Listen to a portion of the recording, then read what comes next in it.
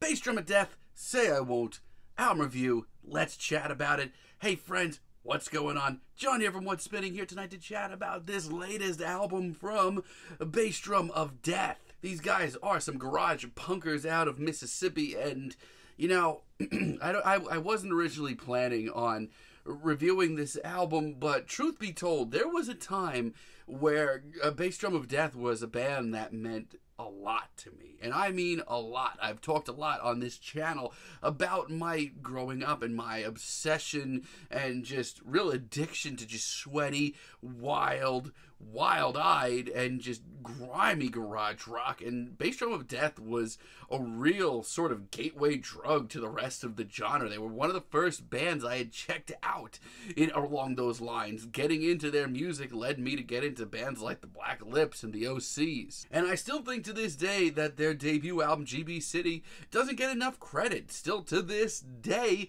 a lot of this album, most of this album ends up on my cardio playlist. And while maybe not as integral to the genre as like Ty Segall's Melted or the OC's Master's Bedroom, this album was a fun album. It was short, it was compact, it was just sweaty, anthemic, really catchy garage tunes, one after another with not a lot of filter, honestly. And if you liked that album, I honestly think that you'll like their 2013 self-titled album too. But that's not a bad thing. I still enjoy that album quite a bit as well. It's everything that's happened since that's really soured me on the band. 2014's Rip This had me honestly fall out of sync with the band seemingly overnight. This was the band's cleanest album to date, not nearly as grimy or as gutty as their first two albums, and a whole lot shinier at the end of the day. And for me, I don't want to be that guy, but, you know, just hearing the shinier production had everything just crash down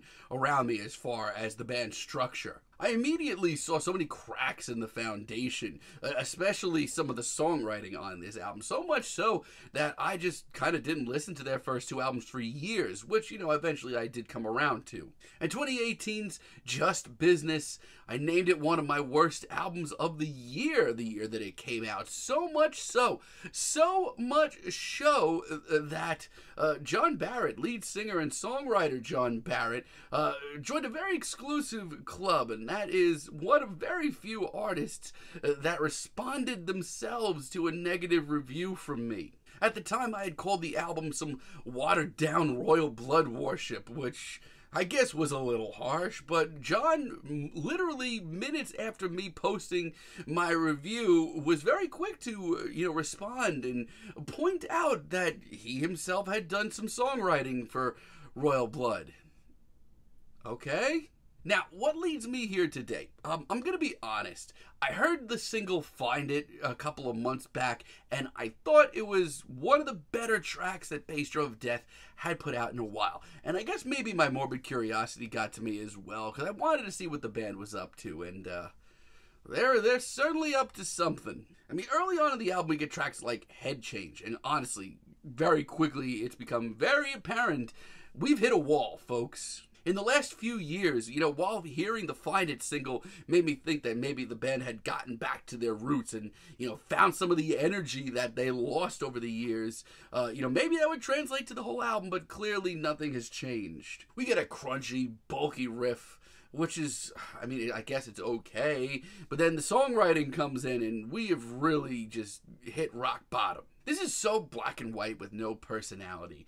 And, in their early days, their songwriting wasn't anything special, but at least the songs were catchy. You don't even get that here. This track just blows right by, doesn't stop me in my tracks at all, and sets the tone for what is a pretty abysmal album. Say Your Prayers is just so cookie cutter. Like, this sounds like John Barrett went on a Queens of the Stone Age binge or, listened to them for the first time and said, hey, I could do that. No, you can't. The result is a soulless, sluggish, bluesy track with no emotion or no passion. And the songwriting was pretty rough on their last album. I think it's actually gotten worse. And the bluesy breakdown we get towards the end, it's just so plain.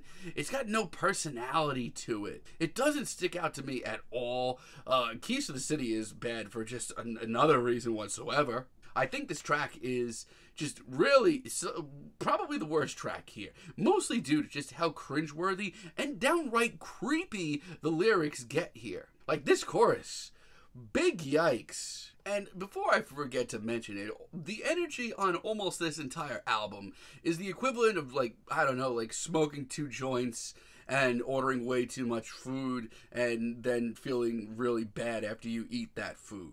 It's pretty pathetic. Wait is no better. I mean, by this point, we're halfway through the album, and I'm struggling to fall asleep. Like, I actually needed to get myself a coffee. This track is over 3 minutes long, and I can't tell you the first thing about it. And then we get to Swerving. And listen, if I was 18 and you sped this track up and you put a little bit of a hazy production slant on this track, maybe this could have worked. But this, truth be told, is kind of pathetic and just a really bad rehashing of their early days. It just comes off as tired at the end of the day, and once again, kind of cringeworthy. And all this is such a shame because, like, the 4 tracks on here that are really decent, maybe some of the best tracks they've put out in 10 years. Like Find It, for example, one of the lead singles from this album. I'm going to double down on my stance on this track. I think it's great. It's got the energy. It's got the big hook. It's sweaty. It's manic. It's upbeat. It's mesmerizing and just an all-around great rock single. Like, if you heard this track and didn't listen to the rest of the album, you would have thought that the band is just really rejuvenated right now. And No Soul, it's actually pretty good too. It's got an edge to it. It's got that youthful sound. The band sound intact. And on top of that, this is easily the bleakest and, dare I say, sexiest track that John Barrett and company have put out in years. See, a modern sound from the band can work. Hell, I'd even put this on my cardio playlist. And White Vine is one of the best tracks here. This is an old school acoustic bluesy jam with one of John Barrett's best performances here by far. He sounds the most in his element here too. Like, the passion here, it's real. I mean, certainly much more than the rest of this album, but on top of that, this track comes off mature. This sounds like where they should be. Nothing comes off tired or overstated. I like this a lot. And while I originally wasn't feeling it, Say I Won't is easily one of the sleaziest tracks here. Pretty sinister as well, so much so that it really does stand out from the rest of the album. Hell, there are some moments on this track, like you'll get like a spicy lick or something, that are actually pretty cool. It's also got like this ruggedness to it, where I don't know where that was for the rest of the album. Would have loved to have heard more of it. No, it's not terrible, but God, the rest of the album, man, it really is. So much so that the next time Bass Drum of Death come around with a new album, I really can't see myself reviewing it. We get to No Doubt late in the album, and I'm not kidding.